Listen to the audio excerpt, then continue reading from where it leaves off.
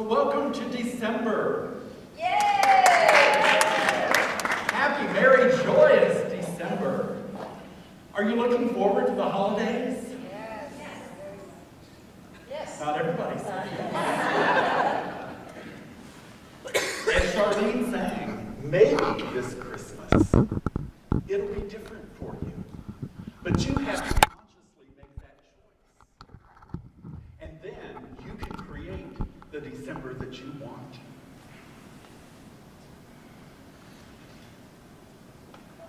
As a spiritual seeker, I know that we can create the life we want, and that our spiritual journey through the month of December can be joyous, peaceful, and exciting.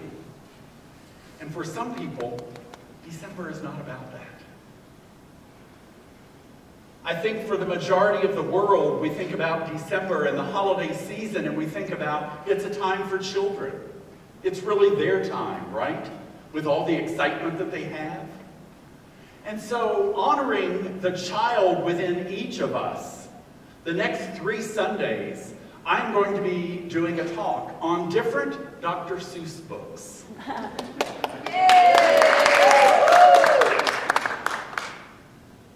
So I would like to begin this week sharing with you a Dr. Seuss story that I was not familiar with until a few years ago. And this is the story of the Zack. In case you've not heard about the Zack, let me just share this story with you. One day, making tracks in the prairie of cracks, came a north-going Zack and a south-going Zack. I flipped the page.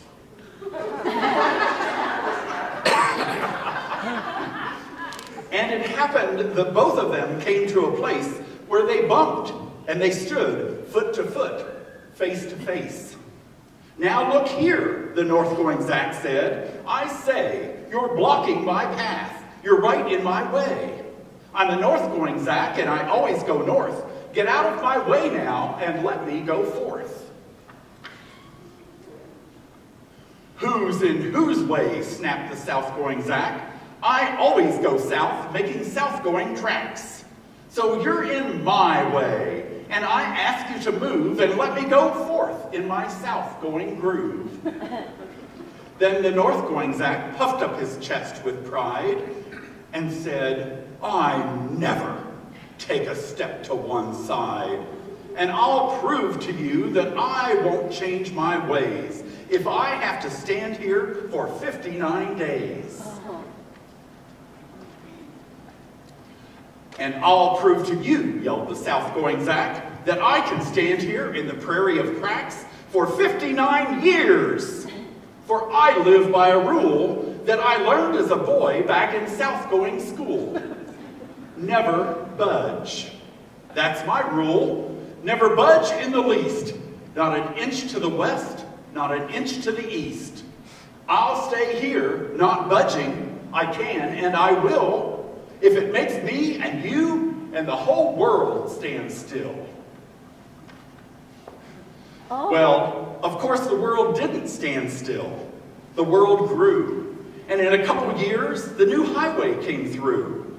And they built it right over those two stubborn Zack and left them standing there, unbudged in their tracks. How much are you like the Zack?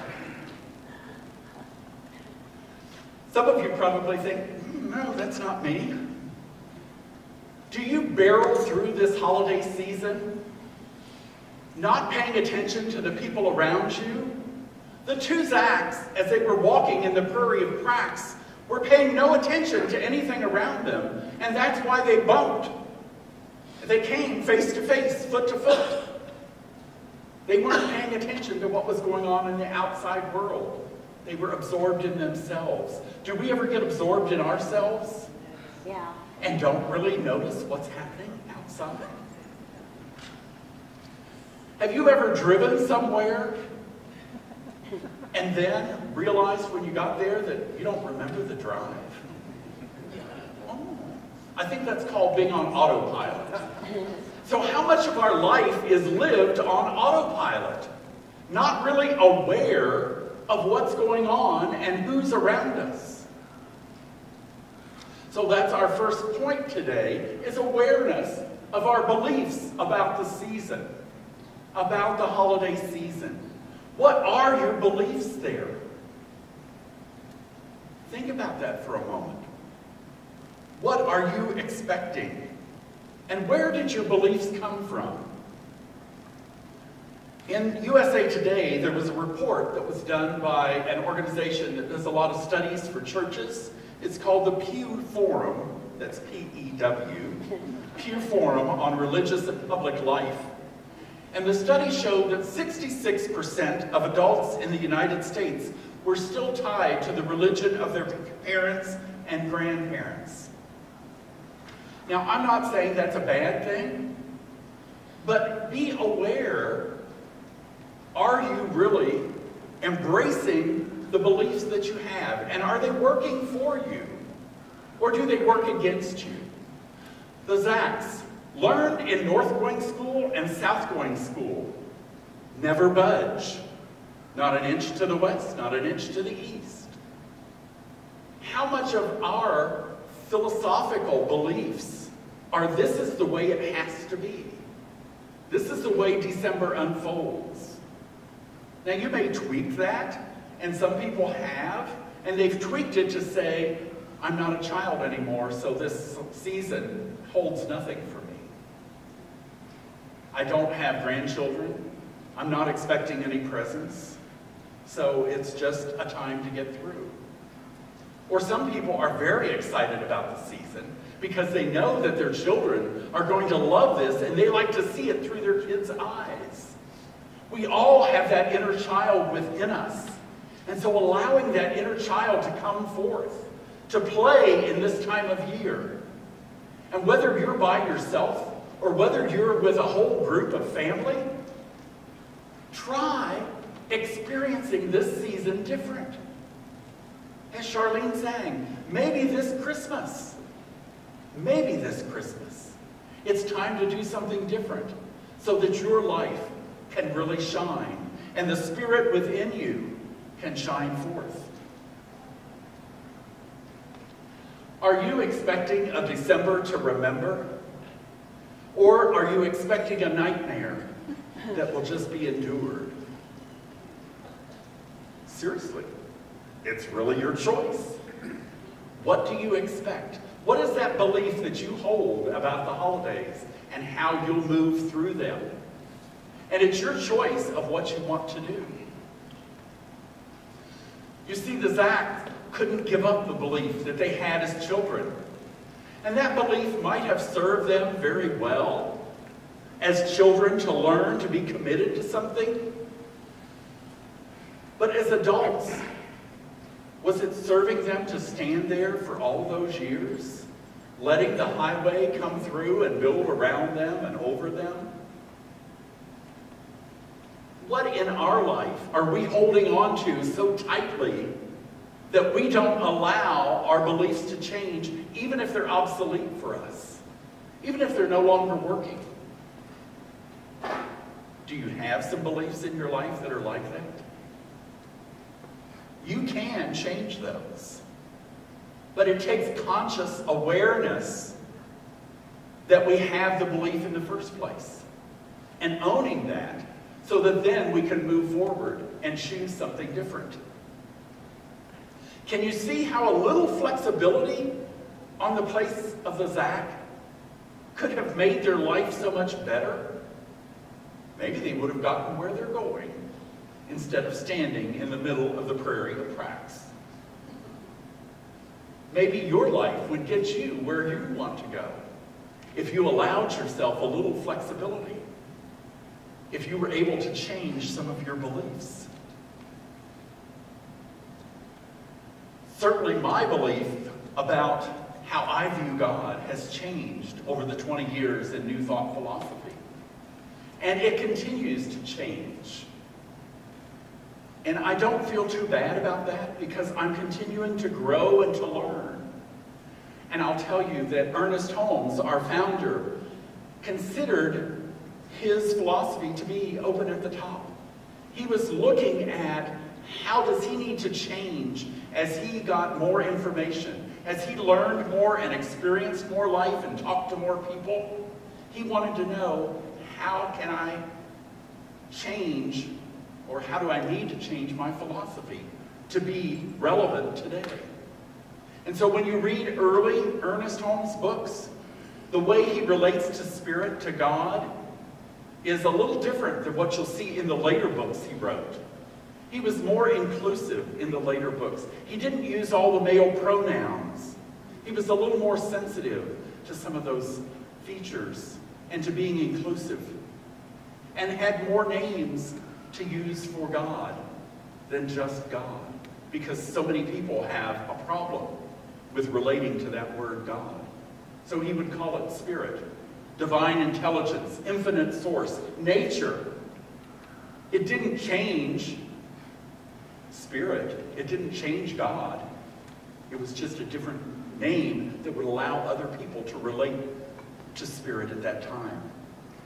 So his beliefs, his verbiage changed over his lifetime. And I tell you that so that you know your beliefs, your way of speaking and relating to spirit can change over your life too. Don't be a Zach, unless that's where you really want to be. So our second point is, how do we change our beliefs? And we change our beliefs through repetition. In the book, Questions and Answers on the Science of Mind, Ernest Holmes was asked a series of questions. And one of the questions is, please explain your method of dissolving a false belief. So a false belief might be the way you think December needs to unfold for you. And is it really your truth? Does it really work for you? Ernest says, repetition is the key.